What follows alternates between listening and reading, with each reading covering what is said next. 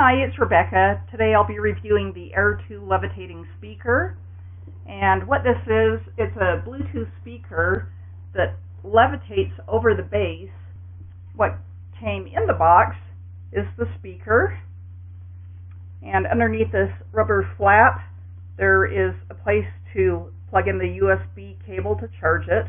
And it did come with the USB cable. There's also a place for an auxiliary cable, which was included as well, and that's if you choose to play it directly by plugging it into your device as opposed to through Bluetooth.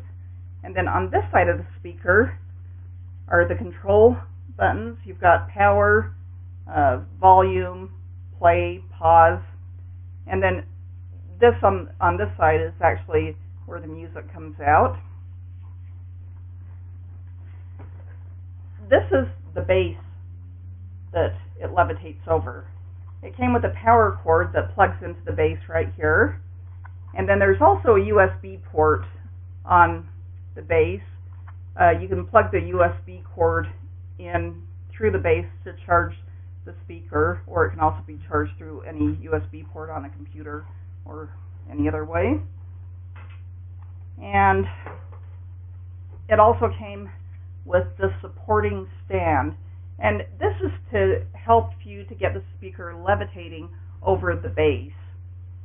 It's done magnetically, and so what I'm going to do is go ahead and see if I can get it paired to my iPhone, and we'll try it out. I've already charged the speaker. What I'm looking for on my Bluetooth settings is Air Speaker. It has connected. What I'm going to do now is to see if I can get it levitating before I actually turn the music on. What you're going to want to do is take your